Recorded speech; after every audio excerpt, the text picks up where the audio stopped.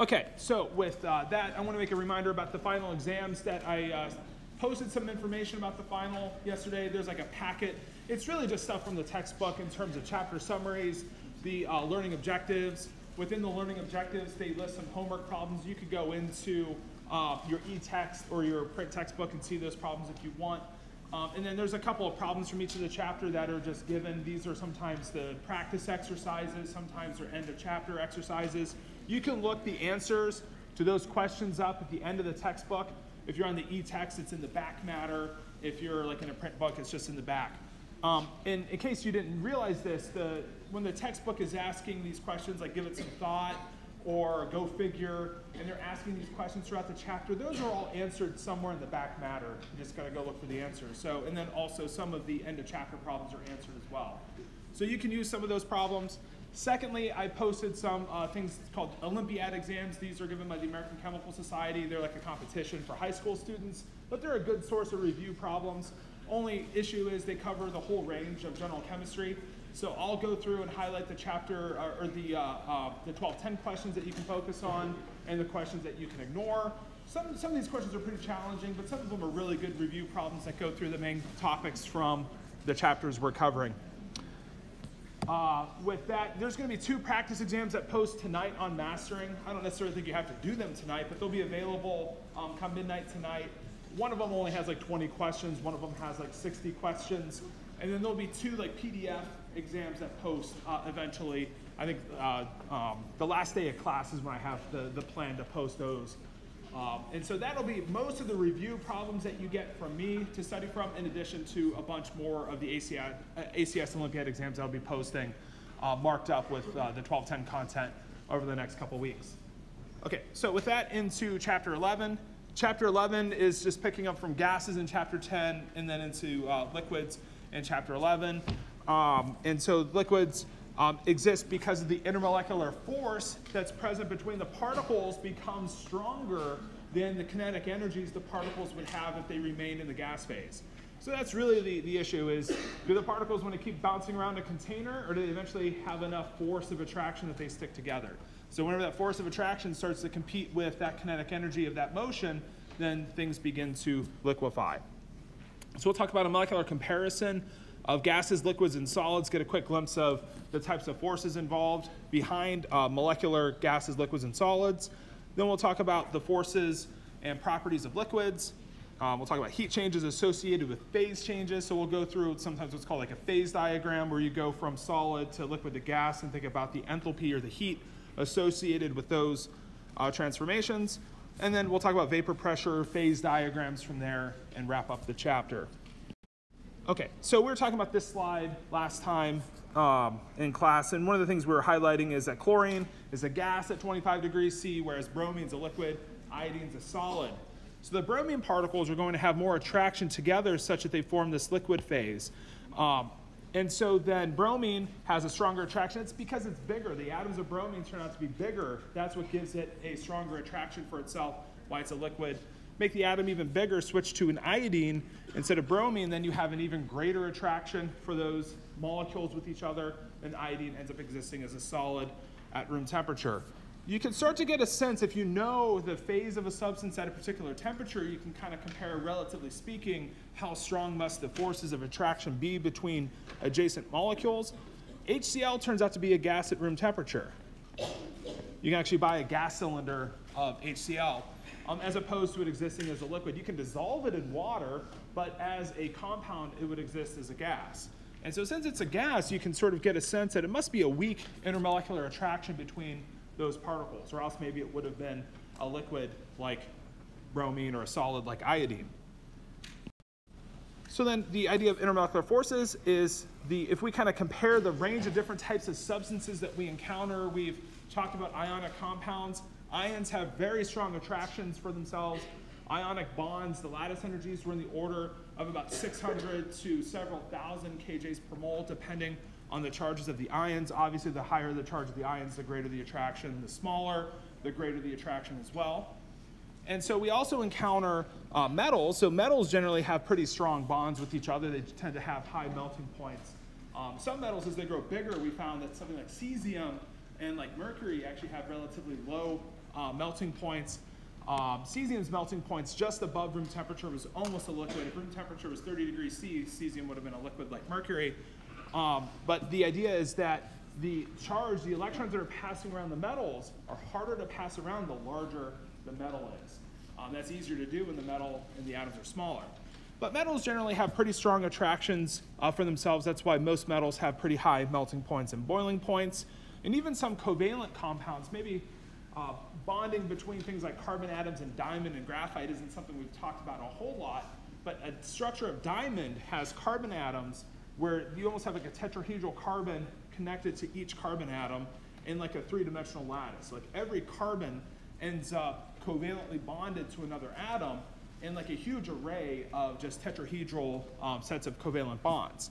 So if you think about a covalent bond has a strength of like a carbon-carbon bond about 350 kJs per mole. So you're talking about a pretty strong bond in terms of the bonding in covalent compounds. Pretty strong bonding in the case of ionic bonds. Strong bonding as well in the case of the metallic bonds.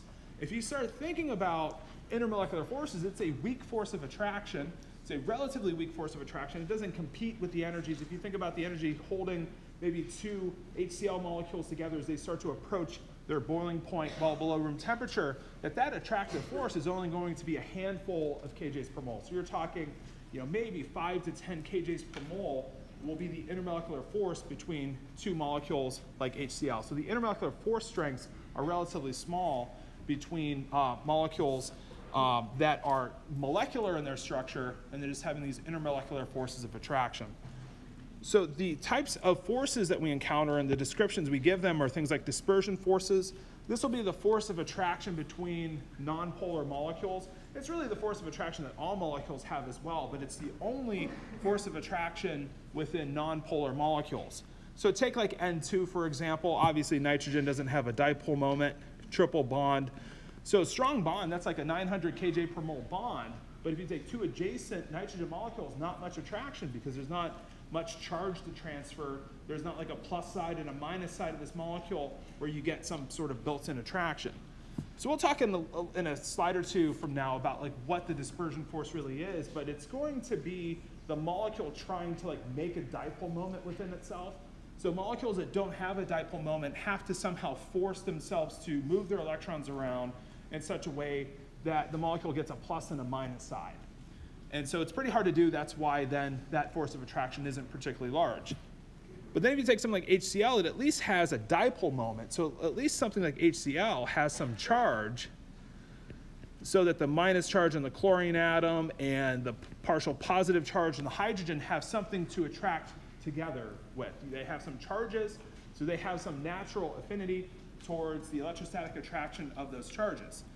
And so then if you make the atoms small enough, so if you make the, instead of having like a chlorine here, you have a fluorine, and maybe you have also like an oxygen atom. If you have really small atoms involved, then you get a really strong force of attraction. So if you look at, say, two adjacent water molecules, the advantage water has over something like HCl is that the oxygen atom is particularly small, and the hydrogen, of course, is small as well. So you get an especially strong electrostatic force of attraction between the H in water and the O in water. And so this particular attraction here is called the hydrogen bond. So if you go back to lattice energy, remember how lattice energies are stronger. You get stronger attraction when like ions are smaller. That's the same thing going on here with this sort of force of attraction.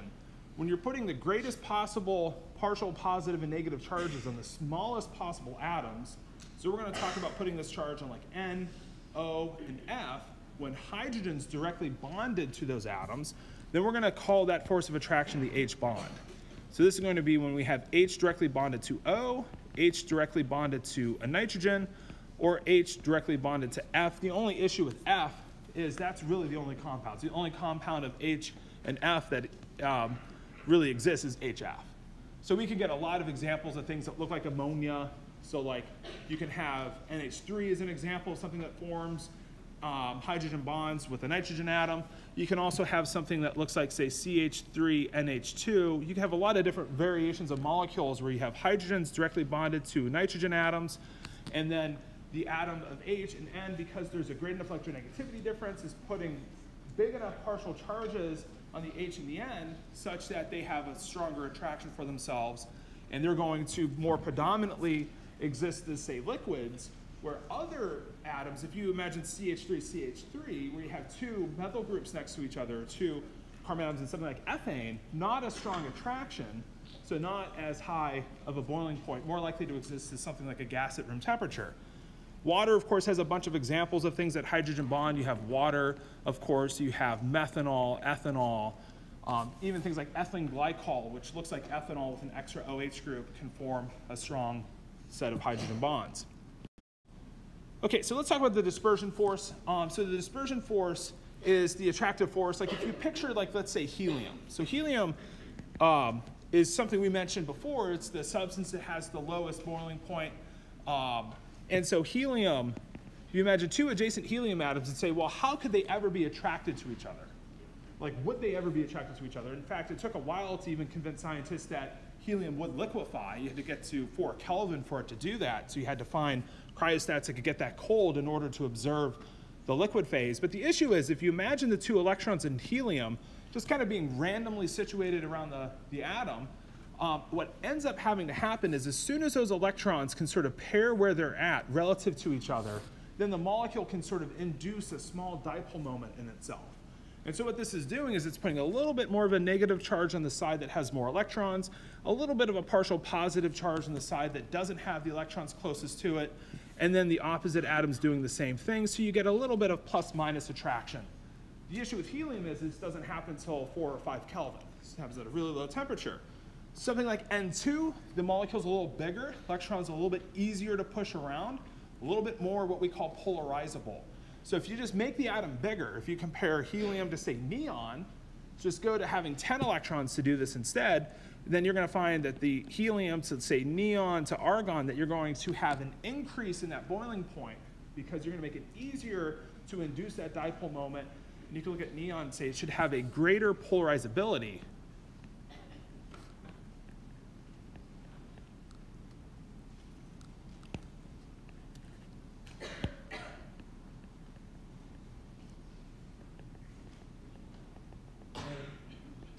And then hence a greater boiling point due to that increased attraction for atoms within a sample of neon. So also, if we could just have more atoms, it's going to be easier. So if we can take an equivalent molar mass and just spread it out into 2 atoms instead of 1, that's going to increase this polarizability as well. So H2 has a smaller molar mass than helium, but it has a greater polarizability just because it's taking the mass and it's spreading it out. It's going to be easier for those electrons to induce a dipole moment in each other. So the boiling point of hydrogen, of H2, is actually higher than the boiling point of helium. And so there's going to be a few examples where we see just having more atoms to spread out a relatively similar amount of mass is going to make that polarizability easier, increase attraction, increase boiling point as a result.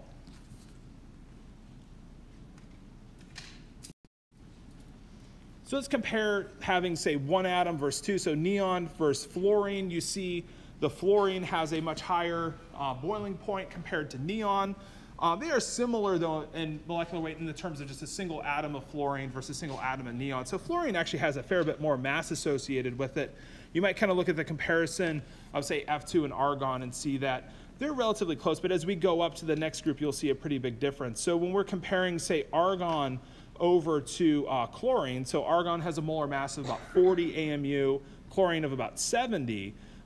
Krypton's about 80. So if you're looking at chlorine versus krypton, you can kind of see chlorine has a higher boiling point.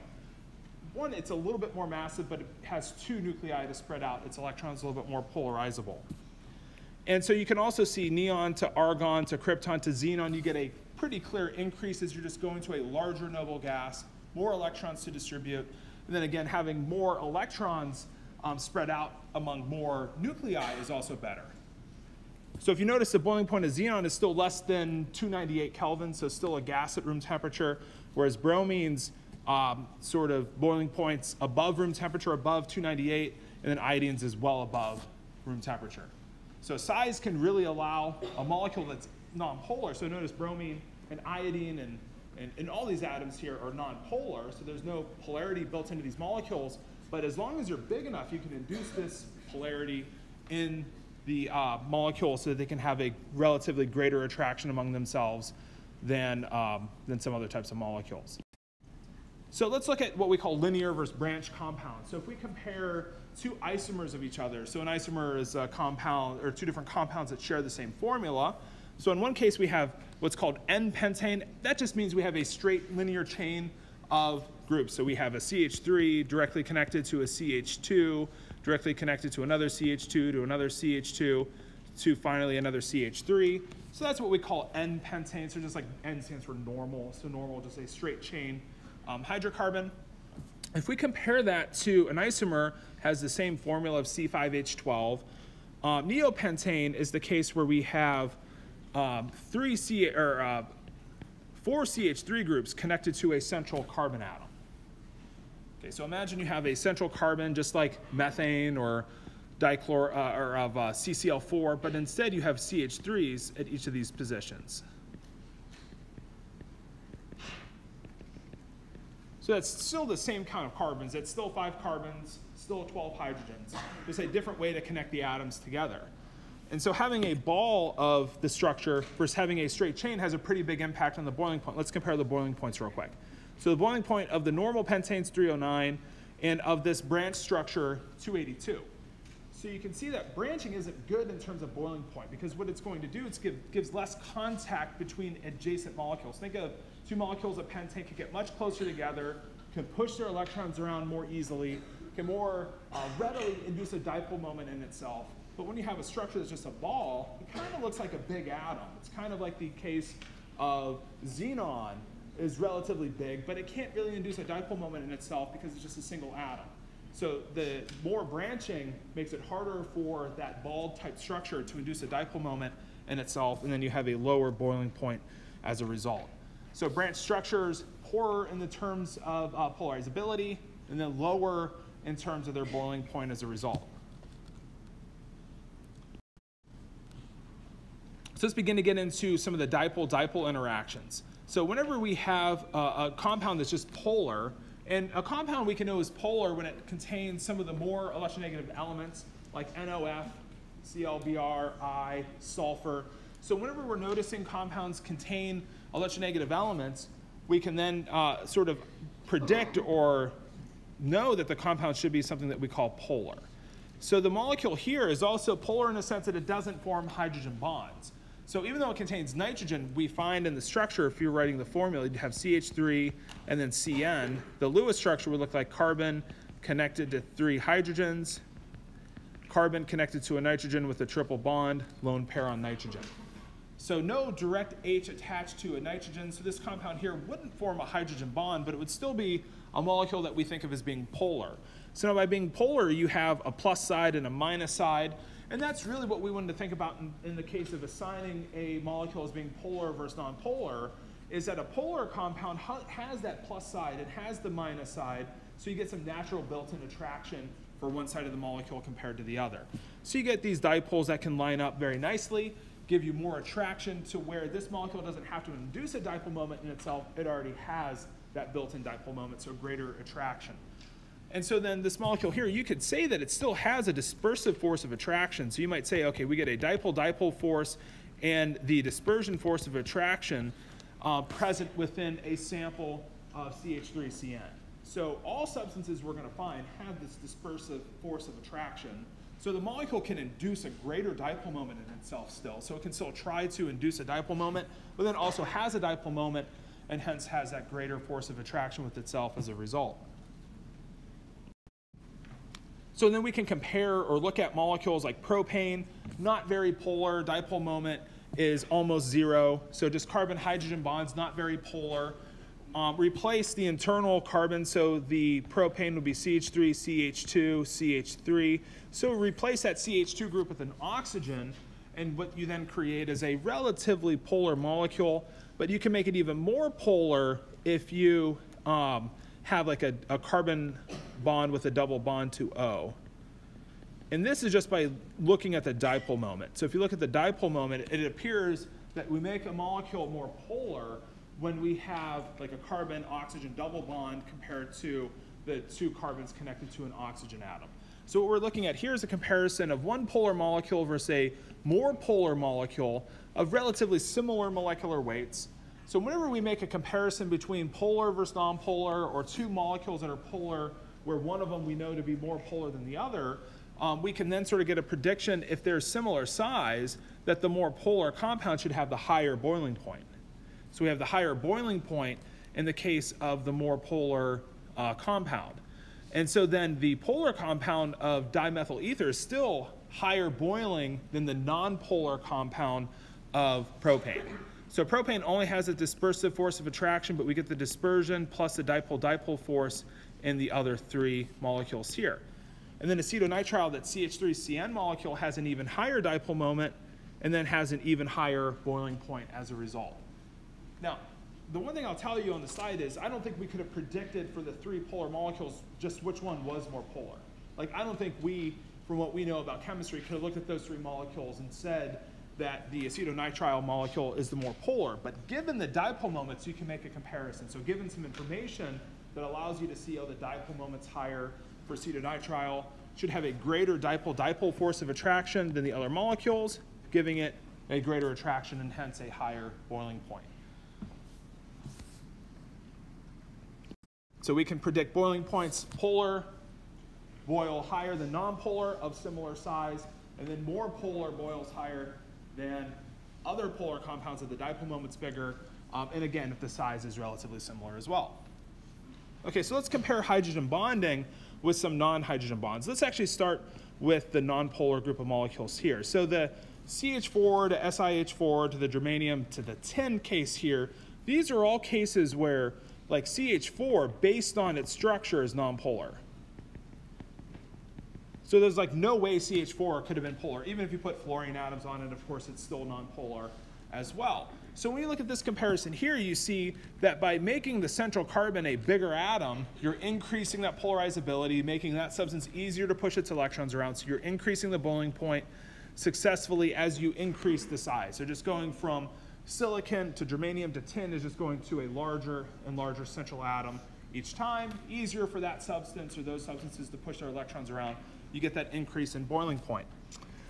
So then when we look at water, HF, and ammonia, you can already see that they're off the chart compared to like H2S for the case of waters, and then selenium, and then tellurium. So as you go from H2S to H2SE to H2TE, the issue here is that you're just like picking up that greater dispersive force. So when you go from something that's not very polar to something that's also not very polar but bigger, that increase in size is what's kicking the boiling point up here and making this trend go upward. But then why do we go up? Why is the boiling point of water so much higher than H2S? So if you notice, H2S is more massive than water. Being bigger and more massive is usually good for dispersive forces of attraction, but it's particularly bad for the sort of dipole-dipole forces, or like the lattice energy type force of attraction. So if you're thinking of electrostatic attraction, sulfur's is too big. Even though the HS bond is relatively polar, it's not small enough. This sulfur atom is just too big. You don't get as high of an attraction. So if you put the hydrogen now on an oxygen, what you get is it's a more polar bond, because oxygen's electronegativity is greater, but then oxygen is just a smaller atom. So it's really the size of oxygen here that really plays a bigger role and why water is kind of off the chart in terms of its boiling point. Now HF is kind of interesting in a case where it has a more polar bond, but it only has one bond.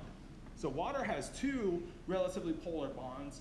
HF has one bond that's more polar than water's bond, but not by enough to give it a higher boiling point. So notice HF actually has a lower boiling point than water. And then finally, NH3, you might say, well, NH3 has 3 bonds. Water only had 2. Why isn't ammonia higher boiling than what it is? And the issue is just electronegativity is just dropping for nitrogen, so you don't get as big of an electronegativity difference. So if I had asked you guys to predict, just off of not knowing anything, predict the trend of ammonia to HF to water in terms of their boiling point, probably really hard to ever get that right, because there's a lot of things going on here. You're going to NH3, the most number of bonds, who can form the most hydrogen bonds here among itself, but then it just suffers in that it doesn't have as great of an electronegativity difference. So ammonia just suffers from low electronegativity of nitrogen, HF from just not having a second bond, and then water just has that right electronegativity with that second bond to give it the highest boiling point. Now HF's boiling point's right about room temperature. If you look at where this is, it's right about 20 degrees C. Ammonia, I just want you to know that ammonia is a gas at room temperature. So just in terms of thinking of substances and their phases, ammonia is still relatively weak force of attraction, even though we do consider it to have the hydrogen bond. Having the hydrogen bond is really important because it still has a higher boiling point than that phosphorus atom would with a pH3 molecule. So if you make nitrogen bigger and just go down the row of the periodic table, then you get a drop in the boiling point. So there is something still especially interesting with the hydrogen being directly bonded to a nitrogen that gives that a greater force of attraction than might have been expected otherwise. So we get an H bond specifically when hydrogen bonds to an O, an F, or an N. And that's it. So if H is directly bonded to S, no especially strong bond there.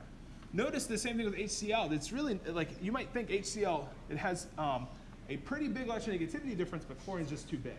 So it doesn't really have that strong of attraction with itself, has a boiling point well below room temperature, kind of in line with H2S and H3 with the phosphorus atom. So hopefully this is giving you a sense of why it is that the hydrogen bonds being directly, the hydrogen being directly attached to NO or F are so important, because it gives those particular atoms a set of partial positive and negative charges with atomic sizes that allow for relatively high molecular and intermolecular attraction. Okay, so let's just get to a question. So we haven't done too many questions today. So let's just look at these molecules here and figure out which one's hydrogen bond. So we're given a few choices. So which molecules can exhibit hydrogen bonding intermolecular force of attraction?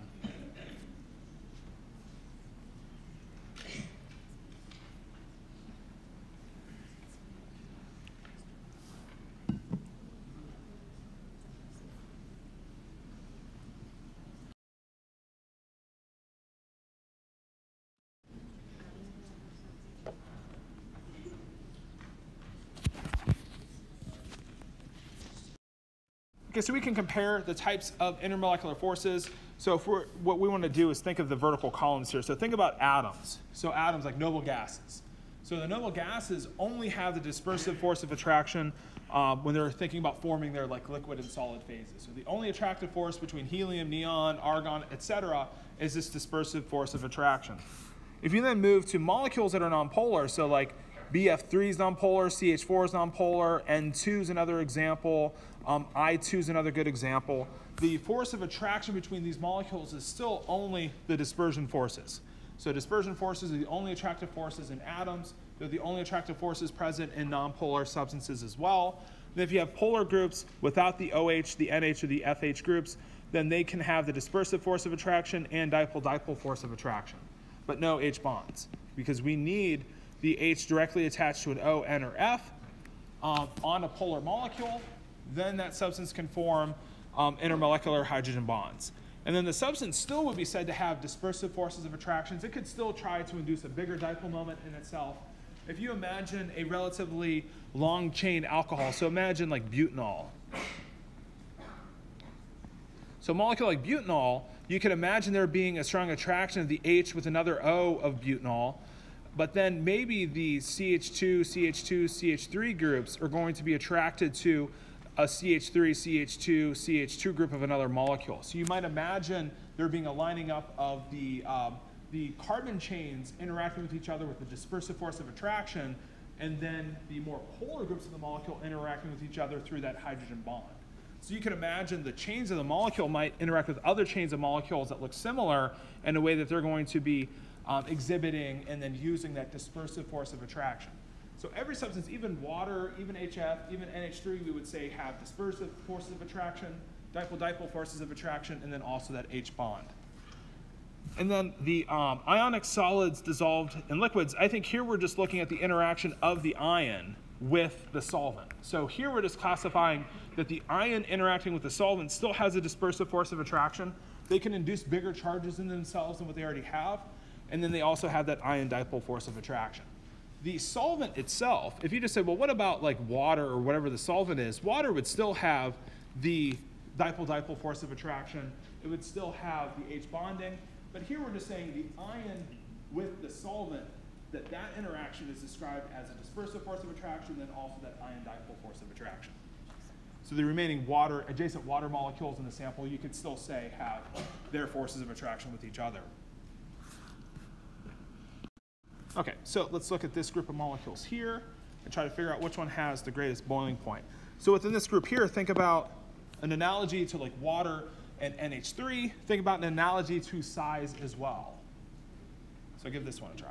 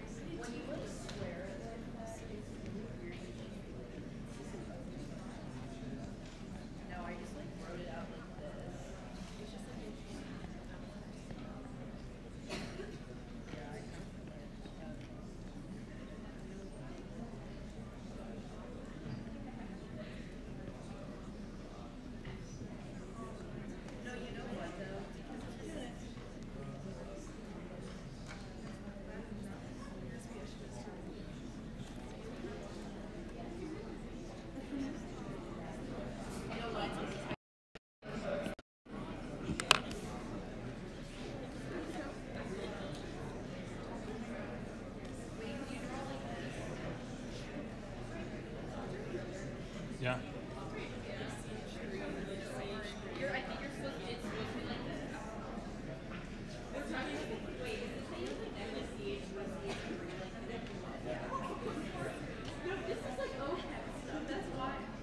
Kind of, I mean, I don't know.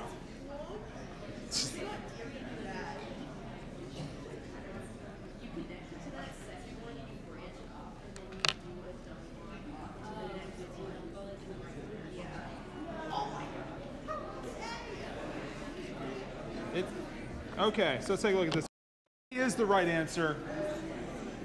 So A and D is the right answer. Okay, so the things that this problem is relying on are two different details. One is that it's almost like we need to remember ammonia is lower boiling, then HF, then water.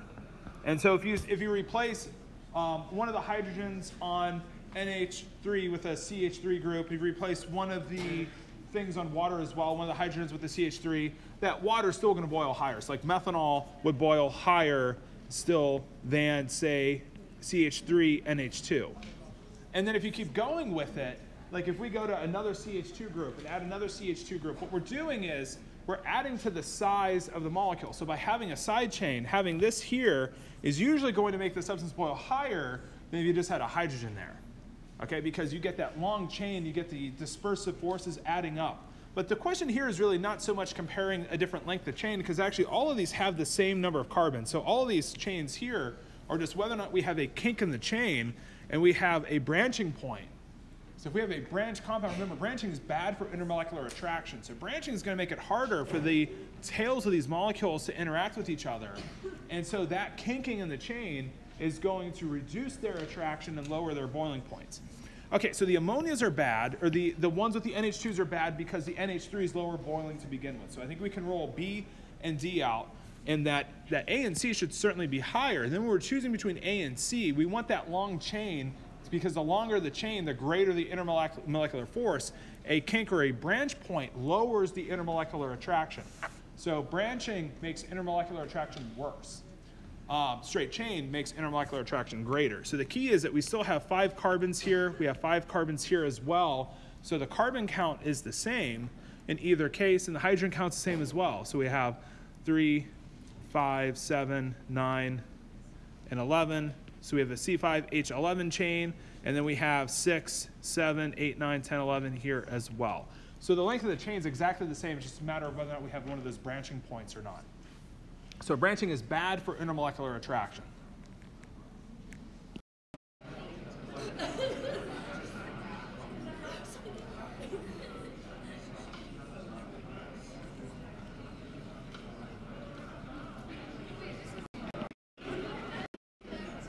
Okay, so another way we can compare intermolecular forces is to compare like the number of hydrogen bonds we might be able to consider between 2 adjacent molecules. So in one case we have 1 propanol, so that's just propanol with a hydroxyl group. So we get 1 hydrogen bond here that forms between adjacent propanol molecules. So notice the molecular weight in that molecule is 60 AMU. If you compare that with acetic acid, where you get the C double bond O and then the OH group here, that you can have another double bond O pointing down, carbon, O, H, so you get this intermolecular attraction for 2 bonds simultaneously. So 2 adjacent acetic acid molecules have these 2 hydrogen bonds that are forming between their atoms in their structures instead of just 1 like in propanol. So if we can notice a case where we're going to get more attractive atoms together or more H bonds forming between adjacent substances, we're going to predict a higher boiling point or see a higher boiling point result due to that greater attraction. So more hydrogen bonds, generally better, especially when they're being made about by the same type of atoms. So if you're comparing 2 hydrogen bonds among C, O, and H atoms, if you have then 2 of those, it's better than having just 1 of those. So 2 H bonds better than 1 H bond.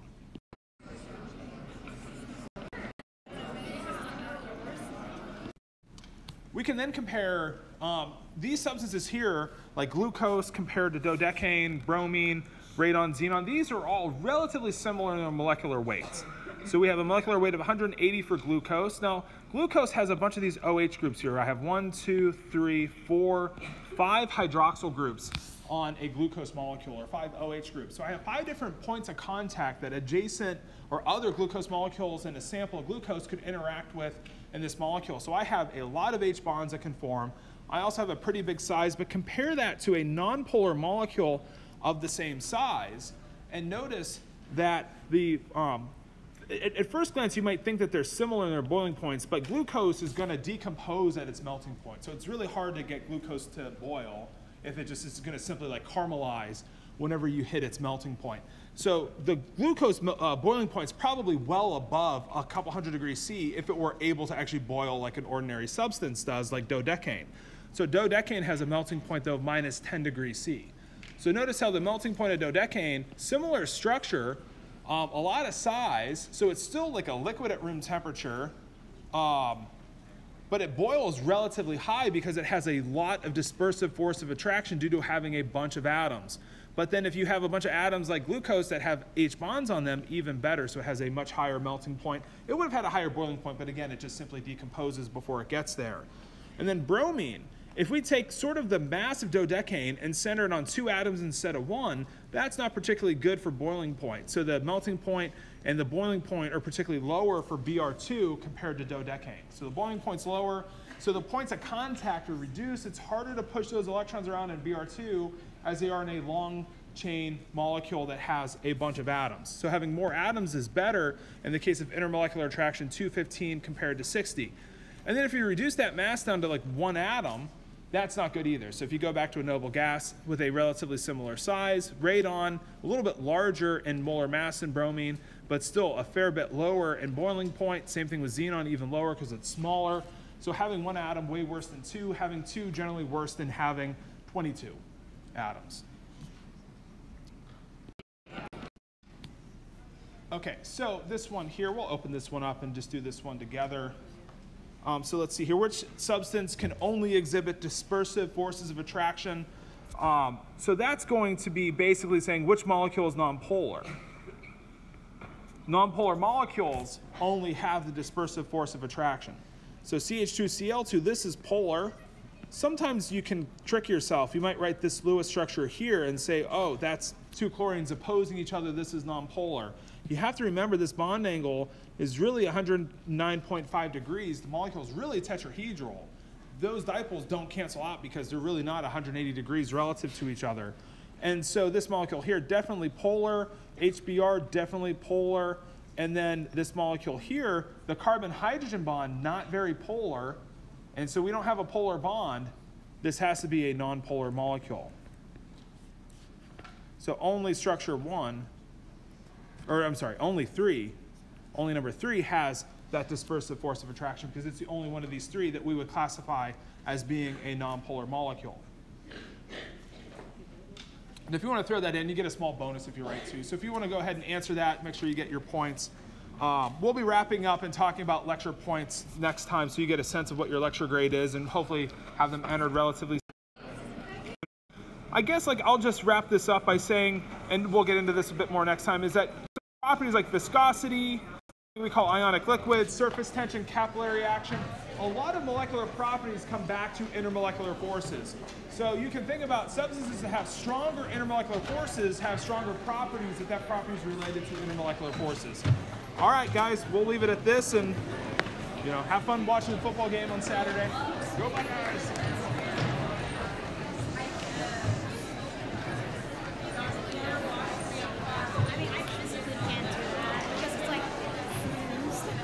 Oh, you're going to be on the... That makes so much more sense. Because I was like, why did this H come off? But I was like, moving up to the big leagues. yeah. So we have CH2.